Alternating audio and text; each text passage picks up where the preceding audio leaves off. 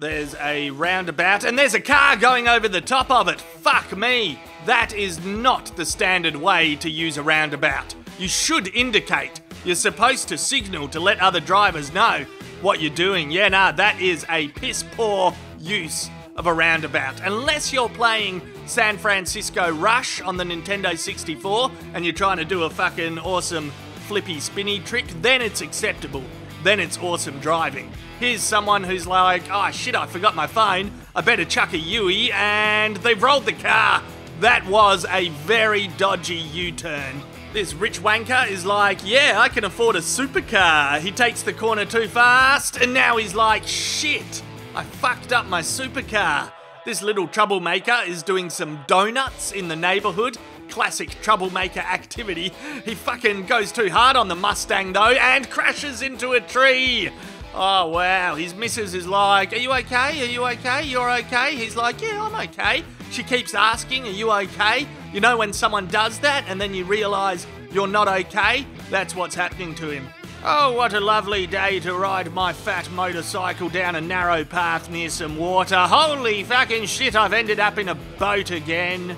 Oh, what a great day to go to the airport. Holy fucking shit, I've ended up on the runway again. Now this behaviour makes me mad. The fuckwit over there thinks he's getting ahead of the pack. He thinks that he's clever and fucking stuck. Suck shit. Look at this, some idiot follows him. Why do idiots follow idiots?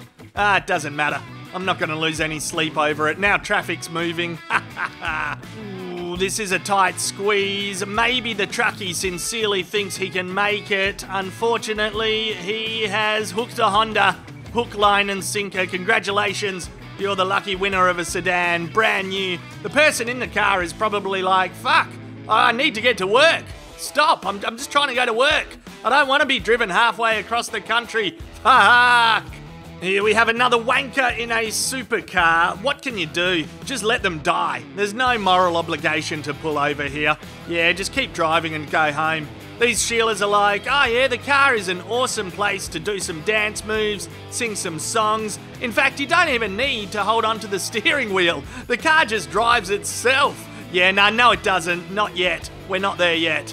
I'm not going to get involved in the semantics of who is right or wrong here. This whole situation seems to have rapidly devolved to the point where everyone looks like a fair dinkum fucking dickhead. That's good. Go around him. Just keep driving. Oh, wowee, what are the odds of that? That's fucked. Yeah, this video is probably the most disturbing out of all of them. These grown men are playing paper, scissors, rock like they're fucking 3 years old. I'm joking.